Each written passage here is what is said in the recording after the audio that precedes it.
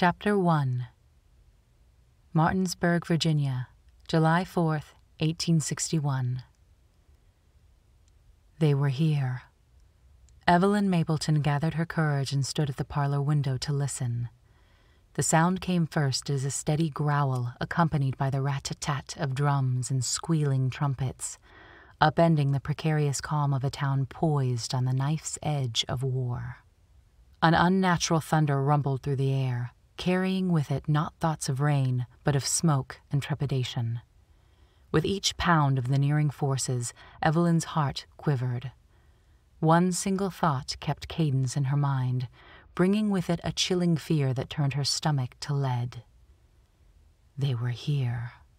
The vibrations trembled through the house, rattling Aunt Mary's porcelains and coaxing the other members of the family to gather in the parlor alongside Evelyn in the scant hope there might be a measure of peace found in company. The oppressive heat thickened in the house, Aunt Mary having been too nervous to let in even a timid breeze. For the 2 days since the Yanks defeated Jackson at Falling Waters, Evelyn had stayed sequestered in her aunt's townhome on South Queen Street, waiting for the inevitable. Now it came, with raucous laughter and barking voices to accompany the rumble of drums, a most quarrelsome and discordant attempt at victory's song. Half of Martinsburg would surely join them, while the rest of the divided citizenship had likely either abandoned their homes or was now hiding within them until the trouble passed. Evelyn peeled back the curtain and stared outside. Would Daddy's warnings about the invaders come to pass? She tightened her hands into fists. She must be brave and fulfill the promise he'd coaxed from her before he'd left her again. Pulse fluttering, she gazed down the town's empty street for as far as she could see. How long would it be until the sound gave way to the sight of those who caused it? How many would descend upon them like locusts, destroying all they touched without conscience? "Evelyn, come away from that window at once." Evelyn let the lace curtain fall and looked over her shoulder at her aunt's pale features. At 38, Aunt Mary was the same age Evelyn's mother would have been. Daddy had promised his sister was a fine lady of pristine character, and she would provide for Evelyn what a lone man never could. Unfortunately, his news reports stated the Yanks gave no heed to such things, and no deference would be given to the genteel. Brutes, the lot of them, Daddy had said. The terrible fears Daddy had printed in his newspaper articles reflected in Aunt Mary's eyes, so Evelyn pried herself away from the window and withdrew into the shadows of the parlor. Little Laura clutched her mother's skirts, her sweet face buried deep into Aunt Mary's sage gown. For her sake, Evelyn pasted on a smile. "Not to worry, Laura. They will soon enough pass. We're safe in here." Laura lifted her eyes to Evelyn for a few seconds, then managed a small nod before seeking out her older sister's gaze as well. Isabella remained too engrossed in plucking at her immaculate gown to notice. Evelyn inwardly sighed. Did her cousin ever truly notice the child? Laura's grip loosened on Aunt Mary's skirt, but did not release entirely. Aunt Mary gave a small dip of her chin in appreciation for Evelyn's necessary deception and pulled the girl closer. "How many of them do you think there are?" She'd heard their neighbor, Mrs. Grady, boast that nearly 15,000 Yanks had swarmed through the valley, and at least 3,000 had crossed the Potomac to trample into Falling Waters. Evelyn wouldn't be surprised if every one of those, if not more, had come to seek their revelry in Martinsburg, but she wouldn't further distress her aunt by saying so. No more than a few hundred, I should hope. Let us pray they will be on their way quickly. Aunt Mary seemed relieved, and Evelyn told herself the lie was as much of a benefit to her aunt as her previous one had been for little Laura. Isabella lurched to her feet and paced around the parlor, her hands flying nervously about her throat. Golden curls hung limp at her temples and sweat glistened on her forehead. Her bright blue eyes landed on Evelyn, and her rosy lips pulled back from her teeth. "They have come to murder us all." "Isabella!" Evelyn grabbed her cousin's elbow and pulled her close, her voice lowering. "Do not frighten your sister." Isabella's eyes widened in shock, and she glared at Evelyn, then sank onto the settee, her breath coming in rapid flutters. Evelyn sat next to her and stroked the back of her hand. Though close in age, the cousins were opposites in most everything. Where Isabella had sunshine hair and ocean eyes, Evelyn's thick locks fell in cascades of raven black, and she studied the world through eyes the same deep brown as her mother's. Isabella thrived on the attention her beauty drew, while Evelyn ever found herself blending into the walls and remaining unseen. Today, however, none of their clashing personality problems mattered. Regardless of the many things separating them, for the moment, the only thing of consequence was the fearful song that grew louder, slipping through every crack in the house and snaking its way across the frayed nerves of the family huddling in the parlor. The sound of scurrying feet sent Evelyn's senses into a dither until she caught sight of Lizzie bounding into the parlor, her arms filled with a mound of red cloth. Sweat dripped down her ebony face and darkened the stiff collar of her brown dress. Her dark eyes darted over each lady of the household, landing on Aunt Mary, who sat with Laura clutched against her. Lizzie waved a piece of the red fabric at them. "I done got the flag, mistress. What you wants I should do with it?" Aunt Mary stared at her and offered up not a word.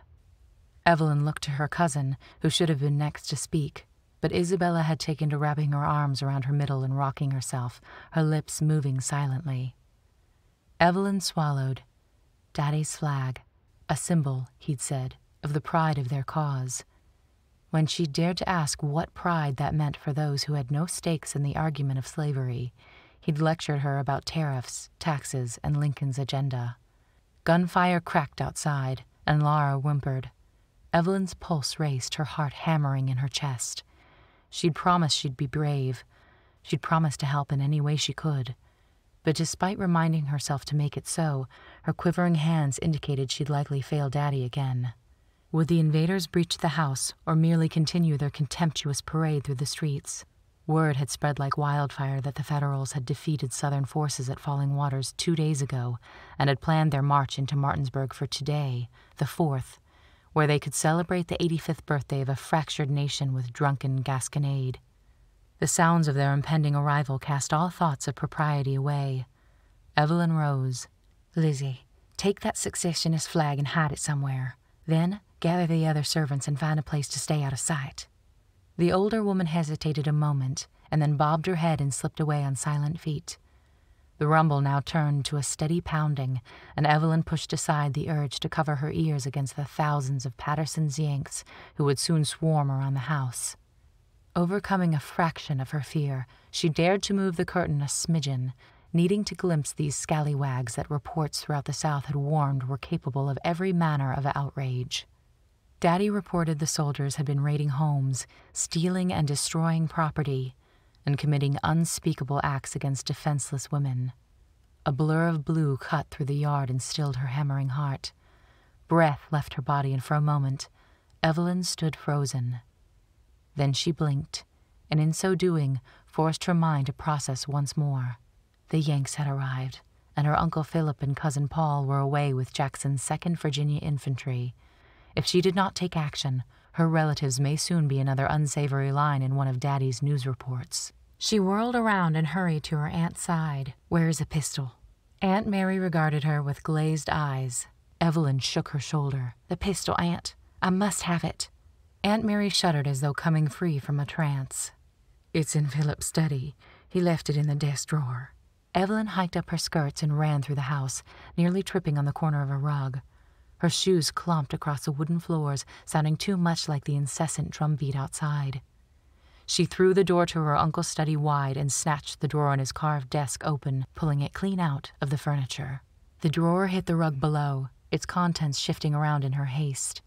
She pushed aside a stack of envelopes and found the metal of a Colt pocket pistol gleaming in the late afternoon sunlight. Fingers shaking, she plucked it from its place. Glad of her father's insistence, she learned to handle a weapon. Evelyn flipped open the revolving chamber and counted 3 bullets inside. She sucked in a quick breath and slipped their only means of protection into the pocket of her yellow gingham skirt and hurried back to the parlor.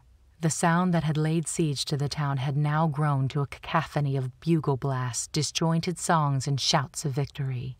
The wood frame of the house trembled like the women inside it, trinkets on the shelves in the parlor quivering. Sweat gathered at the nape of Evelyn's neck and slid between her shoulder blades as she rejoined her family. She took up her place by the parlor window once again and tried to remain still, lest any movement draw the attention of an unscrupulous soldier. Evelyn feared her father had made a grave mistake. He'd told her to continue staying with Isabella after they'd concluded their studies at Mount Washington Female College and to do her debut with Aunt Mary's society friends in Washington. But by the time her season came to an end, the threats of war blanketed the country. Then, after what happened at Fort Sumner, Daddy refused to let her stay with him, even though it was what he'd always promised. Travel, he'd said, would be dangerous with the stirs of combat causing young men to grow hot with battle fever and sully themselves with desires for war. She pried back a piece of the curtain, and this time her aunt did not reprimand her. She could see them now. Loose lines that didn't hold to any respectable formation barely contained the men waving bayonets and hollering about Yankee Doodle on his pony. Gun carriages clattered across the pavers, mechanical reapers that tainted the once quiet streets of Martinsburg. They came in droves, singing, swaying, and having the audacity to hoist a flag that boasted the stars of 34 states, even though 11 of them had chosen to leave. Sovereign states had the right to dissociate with the union they'd freely joined, didn't they? How had they reached a time when fellow Americans celebrated the invasion of their neighbors?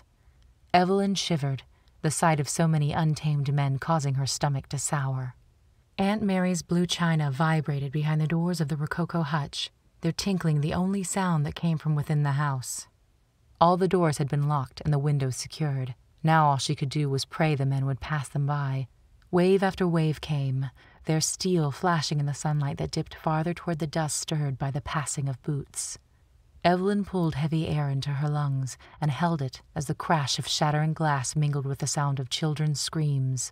Such noises were now too close to allow them to keep up the pretense of safety for Laura's sake. Evelyn dropped the curtain. "Aunt, we must hide. They will soon." The front door erupted with a thundering of pounding fists. Evelyn thrust her hand into the pocket of her dress and retreated farther into the parlor. "Come, Laura, we must hide," Aunt Mary whispered, her voice wavering. Isabella lurched to her feet, her eyes wild as she flung her hands into the air. "I cannot abide this." Evelyn grasped her cousin's arm. "Abide it or not, it is coming. Best you keep your wits about you." Her cousin stared at her in disbelief. Never once had Evelyn spoken to Isabella in such a manner, but now was not the time to maintain a lady's demure deference to her betters. Her aunt and uncle had been kind in their treatment of their niece, feeling for her after the loss of her mother and Daddy's frequent absences. Because of this, Evelyn had allowed her cousin her whims and air of superiority and had never once bucked against her. But now she held the only means of protection they had and was the sole one who could use it. She could not allow Isabella's histrionics to endanger them further. "Let's find somewhere before—" The front door gave way with a splintered crash. Men spilled into the house. Tracks of sweat cut paths through their filthy faces, and their wild eyes bounced around the entry before landing on the huddled forms of the women. A great big man stepped in front of his counterparts and flashed a grin through his yellow beard. His eyes glazed like that of a man who had found too much brandy. He loomed closer, his heavy boots thudding across the floor as he stepped into the parlor. Evelyn took a step back and put her fingers under her nose to ward off the smell of sweat, dirt, and drink that wafted off the scoundrels. The big soldier's eyes focused on her, and he laughed, a coarse sound that made her fingers tremble over the secret concealed in her pocket. "You're one of the rebels, aren't you?" Evelyn let out a long breath. She would not let this devilish brute see her fear. Better she stand her ground and hope not to make herself an easy target. "We are not." The big man scratched at his greasy hair that fell in heavy locks over his ears. Evelyn took a small step forward, broadening her shoulders as she prayed for courage she did not truly feel. "We have not rebelled," she said, using Daddy's words. "We are merely defending our homes against invasion." The humor left his flat face. He sneered, and no fewer than 6 others pushed in closer behind him. Evelyn's pulse raced as her cousin groaned. Then, suddenly, Isabella was pressed up behind her. "She speaks only for herself," Isabella whined. "My mother and sister and I want nothing to do with the rebellion." The soldier crossed his arms over his broad chest. "Are there any rebel flags in this house that would prove you a liar?" Isabella trembled, and Evelyn felt her sway. She tried to catch her, but Isabella's knees crumpled, and she dropped to the floor. Aunt Mary wailed and darted to her daughter's side, fanning Isabella's face in desperation. Evelyn stepped in front of them, hoping their vulnerability would be shielded behind the volumes of her skirts and, thus, would persuade the ingrates to forget about them. Another of the men stepped forward, a reedy fellow with brown hair and probing eyes. "We'll get to hoisting the stars and stripes over the house, then." "You will do nothing of the sort." Evelyn pointed a haughty finger at them, hoping they would be reminded of any lessons in gentlemanly manners they may have been taught as youths. "You will remove yourself from the premises and, as gentlemen, will leave us be. What consequences are a couple of hapless women in a town you have already conquered?" The broad one roared with laughter, and before Evelyn could react, he shoved her aside. Evelyn caught herself on Aunt Mary's bookshelf and sent framed portraits and crystal figurines crashing to the floor. Thankfully, she kept her footing. The beast knelt and wrapped a beefy arm around a still woozy Isabella, who pressed a hand to her head but remained conscious. She cried out as he shoved Aunt Mary aside, hauled her against him, and pulled them both to standing, though Isabella's toes barely skimmed the floor. Then his slackened lips aimed at hers. Horror lit Evelyn's veins on fire. She could not stand by and see her cousin ruined. In one thud of her heart, Evelyn planted her feet, whipped the weapon from her skirt, cocked back the hammer, and trained it upon the man's hulking figure. "Release my cousin!" The man turned one eye upon her and, catching sight of the pistol, stilled in his advance. Then he grinned. In that moment, life seemed to slow. Evelyn could feel each beat of her pulse. The trembling in her fingers stilled as her blood boiled. Men scrambled, a tangle of torsos and limbs shifting in front of her and obscuring her target. Her finger curled around the trigger, the cool metal smooth against the heat of her hand. She drew a breath and held it, settling the end of the barrel in line with the wolf who once again descended upon her cousin. The recoil came first, a great snap of power that transferred up her arm and jolted through her shoulder. Then came the scent of smoke and the acrid burn of gunpowder. The crack of the weapon echoed in her ears as it erupted against the horrors unfolding around her. The man's grip loosened, and Isabella pulled from his grasp.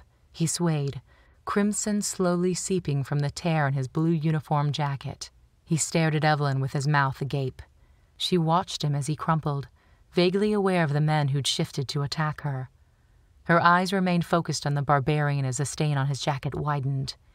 She watched him clutch at it, his fingers staining red. Then his body fell to the floor with a sickening thud.